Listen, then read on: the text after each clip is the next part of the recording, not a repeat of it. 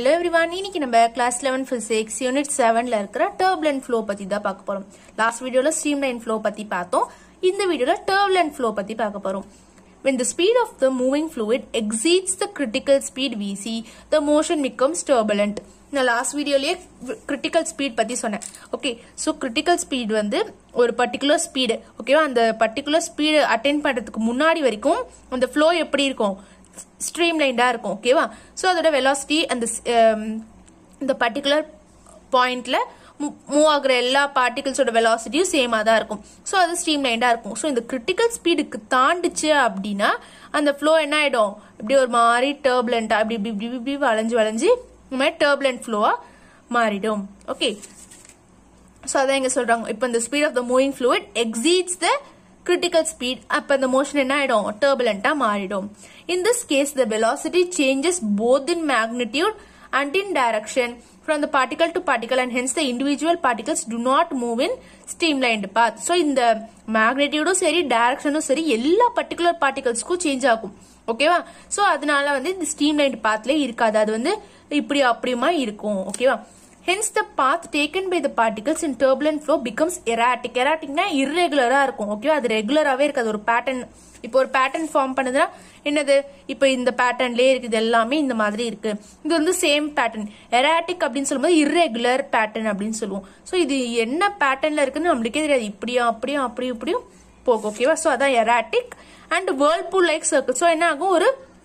circles-ஆ form பண்ணும் ஓகேவா so அந்த turbulent flowல இருக்க liquids வந்து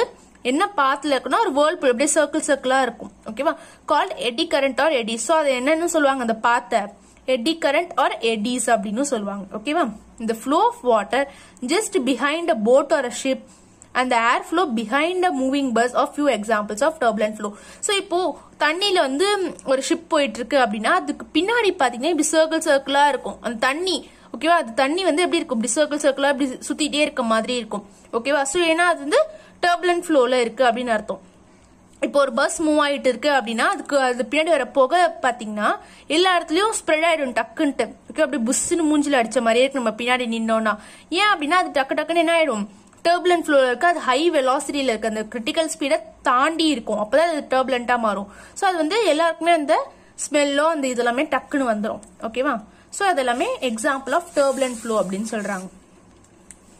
சோ இங்க டயக்ராம் இருக்கு பாருங்க இப்போ இது பாத்தீங்கன்னா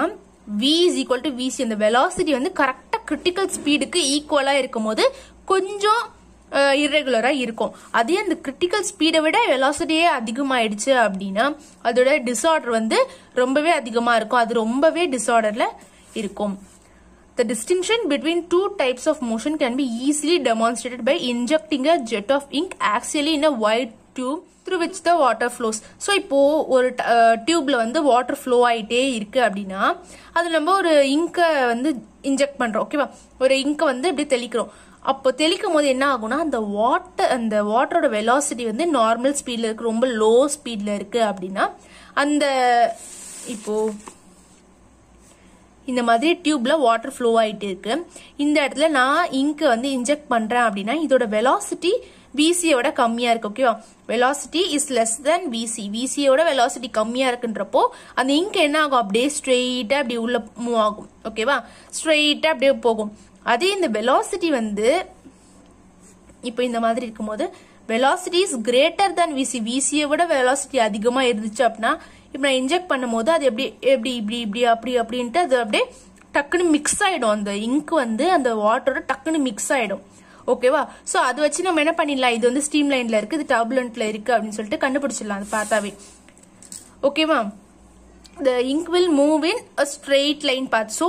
வாட்டர் வந்து ஸ்மால் வெலாசிட்டியில போயிட்டு இருக்குன்னா அந்த இங்க் நம்ம இன்ஜெக்ட் பண்ணும்போது ஸ்ட்ரெயிட்டா போகும் அது இப்ப வெலாசிட்டி அதிகமா இருக்கு அப்படின்னா அது என்ன ஆகும் அந்த இங்க் வந்து டக்குன்னு அப்படியே ஸ்ப்ரெட் ஆயிட்டு